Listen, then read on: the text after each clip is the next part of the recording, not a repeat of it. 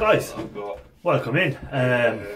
Sorry, I'm just catching up on Ali Mac's latest video. Ali, I'm going to have to quieten you for a second. So, welcome in, guys. As I say, I was just catching up on Ali Mac's video. It's a Monday here, so I'm getting ready for my live as well. And just catching up on a few videos and setting up for the live broadcast later on tonight. So, what's today's video on? Well, as a lot of you know, there's a bit of a running joke between myself and Raphael regarding the heat gun and my amount of use of the heat gun when I'm depopulating boards and mobile phone boards and all that sort of stuff. But, you know, it's a bit of a running joke and a bit of fun. But I'll let you on a little secret. Don't tell Raphael. I don't want you letting Raphael know this, okay? Don't let Raphael know. But I don't actually use the heat gun all the time. I sometimes use this for doing the boards. So that's what this video is going to be on, guys. I'm going to use this. It's a multi-tool.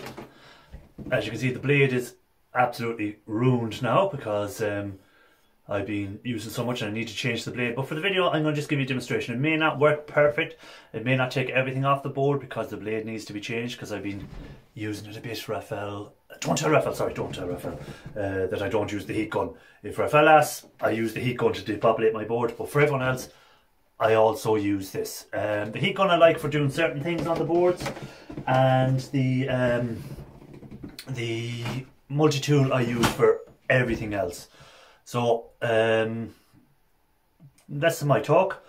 Why don't you watch the video of me using that multi-tool, and I'll get back to watching Ali Mac and seeing can he solve this. He has a immobilizer fault on his Skoda. So Mark 1. So I'm going to get back to watching Ali Mac's video, preparing for my live. That's right, guys. If you don't, I do a live on a Monday night. So pop in, say hi, and to all the new subscribers, thanks for subscribing. And I'll be back at the end of the video, and we'll catch up and we'll see how we got on. Okay, carry on, Ali. And at the moment, we've got an immobilizer. Okay, guys. So here I am in the shed, and it's time to clear up some of these boards. So for this video, as I already talked about, I'm going to be using a multi-tool. So multi-tool, you can change the blades on it, different type of blades, whatever you want to. It's usually used for cutting, all different, can be used for cutting timber, for pipes, any sort of stuff. But today I'm going to use it to clean up my boards. So there will be a lot of noise from it. Put your gloves on, put a mask on if you're in an enclosed area, so that you're not getting any of the dust from here, inhaling that into your lungs. Put some goggles on so that if anything flies from the thing. So what I've done here is I've got a little plastic container with one end open, and that way then when I'm cutting along here with the multi-tool, these little bits, as you can see, will fall off, and hopefully most of them will stay in there, and then I can tip it all into a little bucket or something at the end of it. So there will be noise, so you enjoy some music while I go and get to work on these. So I have a good few boards to do, so more than likely I'll fast forward with a bit of music and you can see how we get on.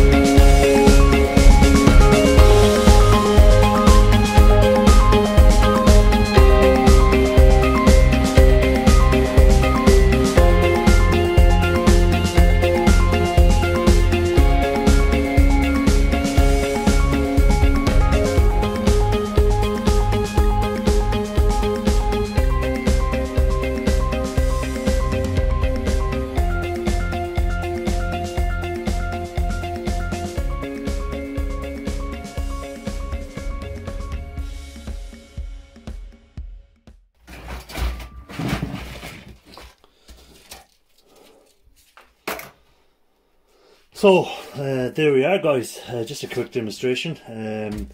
As you can see, it does remove most of the stuff for me. Now the odd place where sometimes there'll be screws still left or big nuts like that, then I won't be able to get them off of it because it'll just wear down the blade too quick.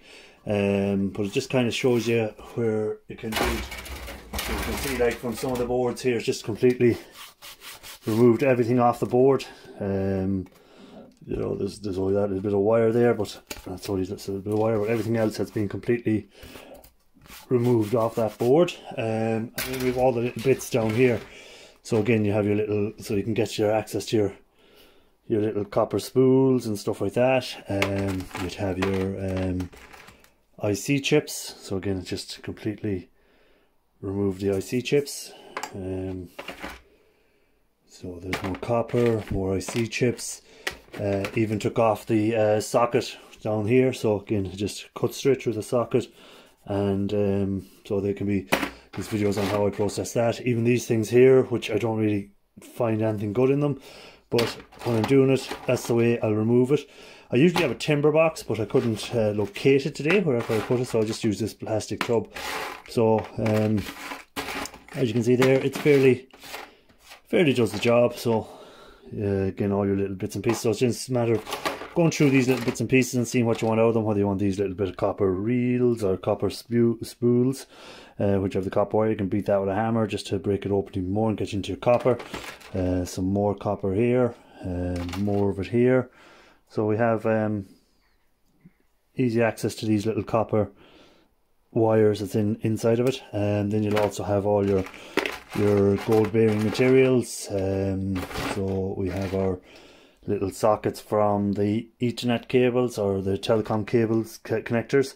So again, easier to get into the access to them. So it's just a matter of breaking them open then and getting your wires out. So that's kind of it, guys, for the video. I might just finish up inside again, and we'll just finish up on the last bit, and see you in there, guys. So the mobility scooter. Oh, you're back again, guys. So you've watched the video. Hold on, I just lowered down Mr. Ian Matthews. It's not really like that. Or should I say Mr. 10K Ian Matthews, who is now at 10K 104, I think, or something like that. I'm not sure. But he's getting up there. Well done to Ian. So I've watched Ali and sticking on to Ian there now. So yeah, so you've seen the video. You've seen me use that. You've seen that I struggled with some of them, getting them off, because as you can see, it has no teeth left on it. It's wore that much. I've wore the teeth completely out of it. So it's time to change that blade and get some new blades for it. I have a lot of boards to do, so I'll get some new ones for it. New teeth. So yeah, I don't always use the heat gun, even though I pretend I do to some of people because it's fun. But that's it really, guys, for the video. So I want to say thanks to everyone for watching. Thanks to all the new subscribers. Thanks for everyone who comments. I really do appreciate all the support that you do give. Thanks to everyone that comes into the Monday night live shows. And if you want to come into the Monday night live show, feel free. A lot of scrappers come in, so if you have any questions about scrap, e-waste, any of that sort of stuff, or if you just want to come in for the chat, come on in for the chat. We're always welcome in there. It's always a good group on panel, and there's always a good group in the chat themselves. And I really do appreciate the people that give up their times to come into it. So guys, that's it for this video. Stay safe, and I'll see you on the next one, and I might see you on the Monday Night Live if you're in. So thanks for watching. It's time to get back to Ian Matthews, because Ian has ran out of storage. It's so much that he's actually using his car now as storage instead of the shed. Ian, you have a serious problem, my friend. A serious problem. You have to let go of stuff. Anyhow, catch you on the next one, guys. Look after yourselves. It's a big one. Right.